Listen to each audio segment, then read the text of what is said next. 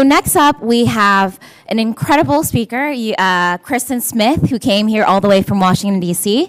Kristen is the executive director of the Blockchain Association. Many of you guys might have seen recently Biden has an executive order on crypto, and so Kristen is leading the policy work for DC and also all around the world. And so I'm so thrilled to welcome Kristen to the stage as she talks about the evolution of Web 2 to Web 3. Kristen, over to you. Great, thank you, Clara, and thank you to the Filecoin Foundation for hosting this awesome event today. Can you guys hear me okay in the back? If there's some issues, let me know. As Clara said, I'm Kristen Smith. I'm the executive director of the Blockchain Association.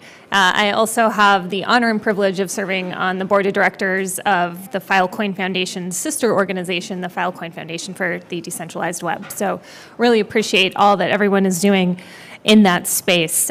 For those of you who don't know, the Blockchain Association is a trade association based in Washington, D.C. And as Clara said, we work on public policy issues. Was very excited last week to, for the first time, maybe have 6 months where we're pretty sure nobody's going to try to ban crypto because the president said good things and ordered some studies. So this is about the safest we've ever been. We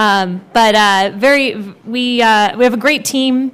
We work with our member companies to build public policy positions on different issues. We develop messaging and do education on those issues. And then we have a lobbying and advocacy team that goes and tries to get those policies enacted into law. So everything that I work on in Washington, I look at through the lens of policymakers because that is the audience that we're trying to influence. And I think what's interesting as we think about Web3, which is really growing on the radar of policymakers in an amazing way, is that policymakers and Web3 are actually codependent. Policymakers very much need Web3 to solve the problems that they're worried about. But Web3 also needs policymakers to create the right environment for Web3 to survive. So policymakers really don't like Web 2. I don't know if anybody's tuned into any technology hearings lately, but if you look at over the past few years where we've had large internet company CEOs be called before Congress and testify, Congress might not have a great sense of how they make their money or how they work, but what comes across very clear is that Congress is very upset and other policymakers at the regulatory agencies as well, they're very upset with what Web 2 is doing, and they want to try to fix it.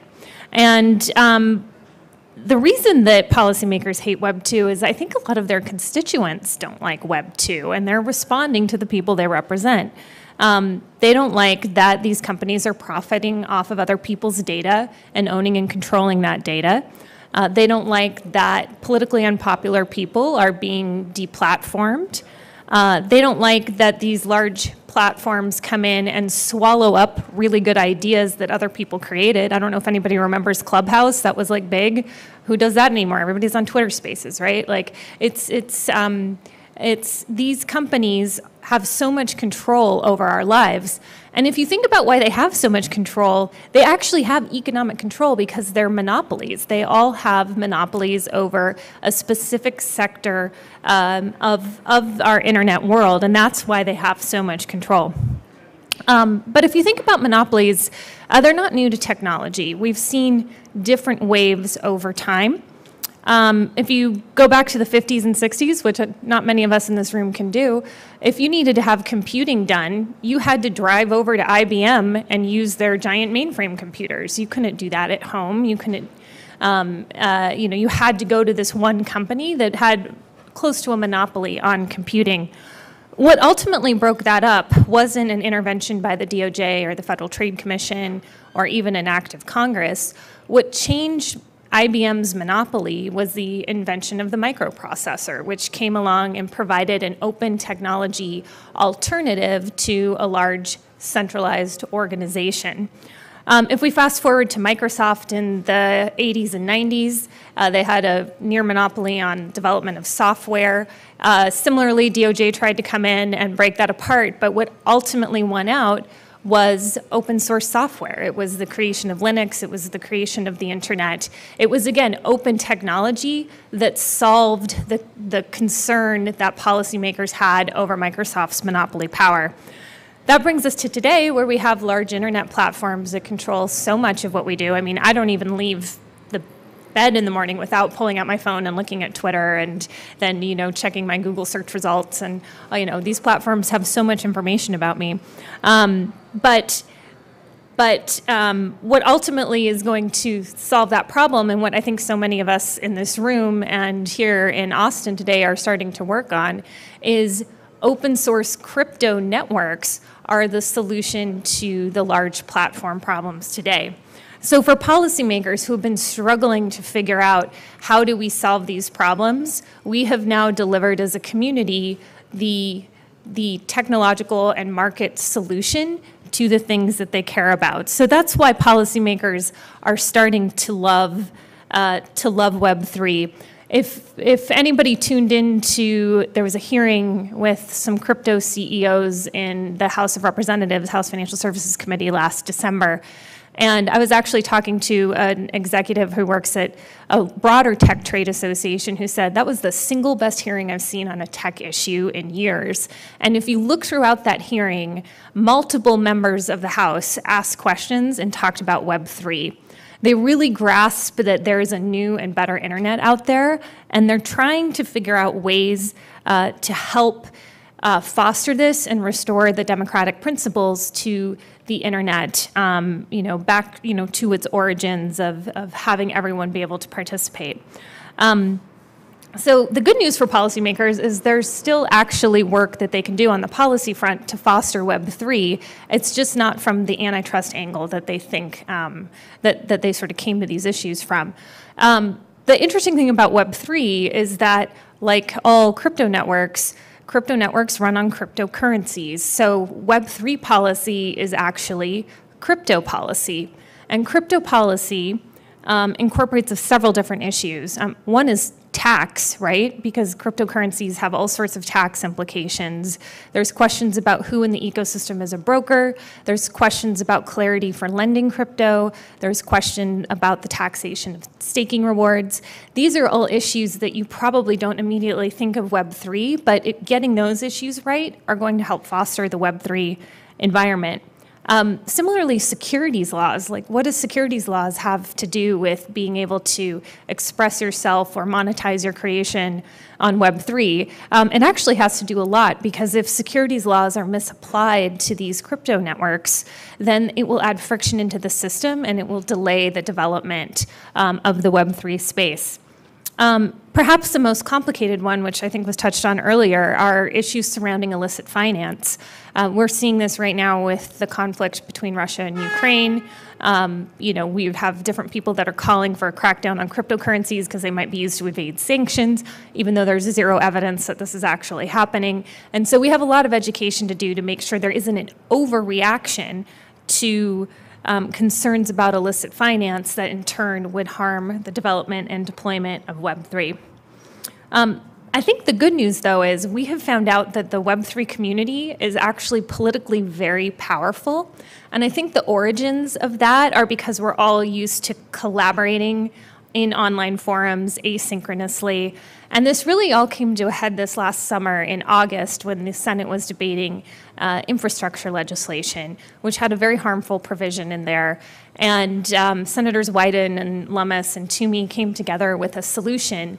And the Web3 and crypto community was able to organize really just by sharing information on Twitter.